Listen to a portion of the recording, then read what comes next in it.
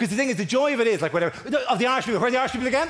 Yeah. Who's the most recent immigrant among you?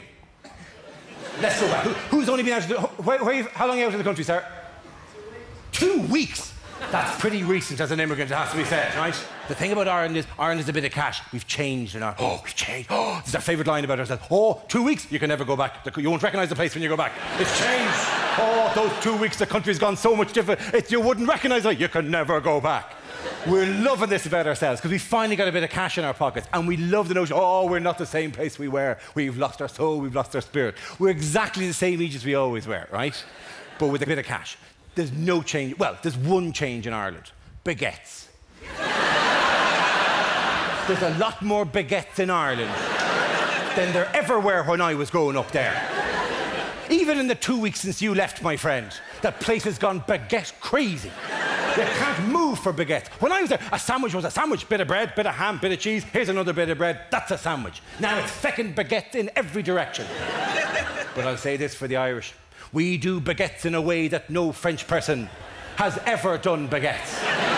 We have a unique take on the baguette that the French could only dream of.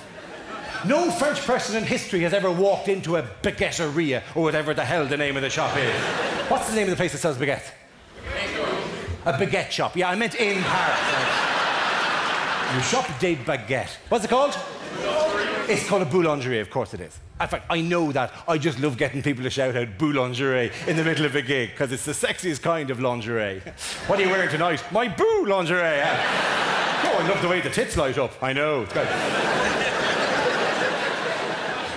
No one has ever walked into a boulangerie and gone, je veux une baguette. And they've gone, ah, tu veux une baguette? Nous sommes une boulangerie. Nous avons beaucoup de baguettes. Qu'est-ce que tu veux dans la baguette? Peut-être le jambon ou le fromage. No Parisian has ever gone, no, je veux pas le jambon, ni le fromage. Je veux un full Irish breakfast.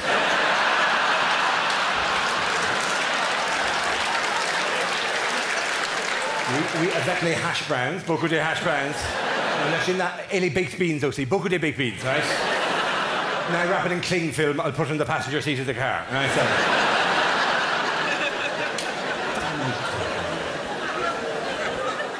But the fact that in Ireland we went all the way from being stupid ones to being Nobel laureate, river dancing chorus, whatever that we are at the moment, right? These tags are so arbitrary, they're so randomly assigned, whatever. And as a comedian, if you work for a while, you spot that there are just buttons you can press with regard to the peoples of the world, right? Because we basically, all of us have a list in our head of the countries we know, and we've 1 or 2 words beside to describe the people in them, right? Because we're busy people, we can't have fully formed impressions of all the people in the world, right? So it narrows down to a couple of very common phrases all the time. Right? My friend from California, you may wish to block your ears just for a tiny moment at this stage, right? I'll give you an example. If I said to you, Americans, what are they like as people? Americans are fat and stupid. Those are the 2 things. Every gig I do, fat and stupid. The French are arrogant and smelly. That's it. Every gig, the same 2 words. The Dutch are stoned, right? That's that. It's harsh, but like, you know, and clearly these things aren't true. But the joy of this thing is you can do that for a few different countries, right? But then it peters out quite dramatically when you get a little bit outside of Europe, right? Or outside the English speaking. Face it, none of us as a crowd would go, Slovenia? Ah, Jesus, those feckers. Ah, sure, they're, you know, rampant and well-read. We don't have phrases for all these people. Oh, the Tongans are tall and well-mannered. It just... We don't have phrases for all the countries of the world. And there's loads of obscure countries in the world that we know nothing about, right? So feck it, we should just make shit up. Every 5 years in the UN, there should be a draw, like a giant bowl, like the FIFA draw. And the ambassador from a country, name for me a very obscure country. Cork. Cork, right?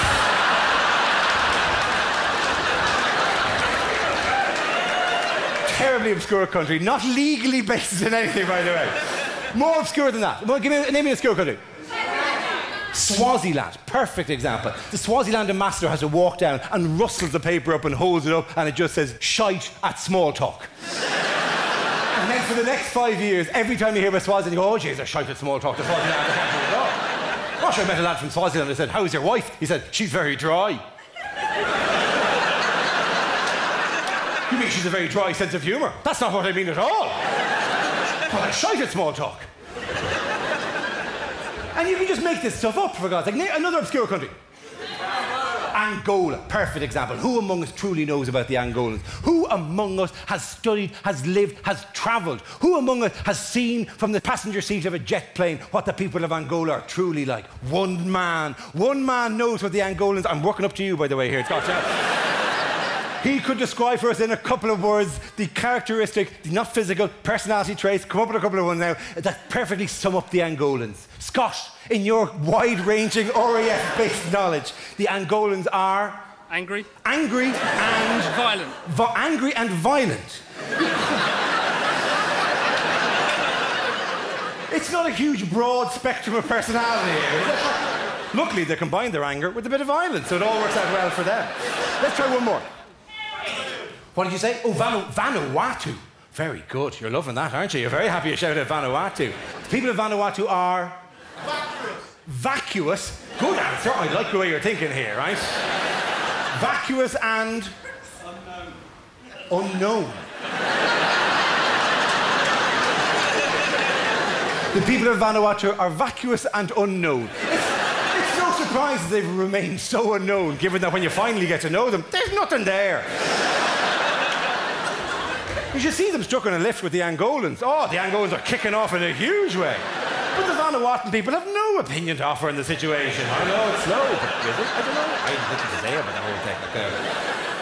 And you're kind of wondering, Dara, what's the point of this? The point of this is, in a week's time, there will be a news report where they say, and there's a situation brewing at the moment in Vanuatu. And you're going to go, oh, those vacuous pricks.